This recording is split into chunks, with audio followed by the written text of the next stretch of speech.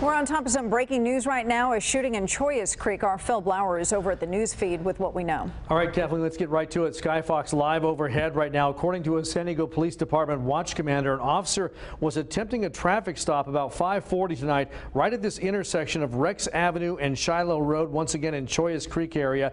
It turned into a brief foot pursuit. We're told that shots were fired. The suspect was hit. Now, we don't know anything else about that person's condition or if the officer was indeed even hurt here. The investigation obviously still in its very early stages, happening again just after 5:30 tonight. And again, this is at Rex Avenue and Shiloh Road in Chollas Creek. It's south of University Avenue right there. So obviously those streets are cordoned off as police expect to be here for several more hours investigating. Kathleen? And certainly before nightfall, they want to gather as much as they can in terms of evidence. Thank you so much, Phil, for bringing that to us.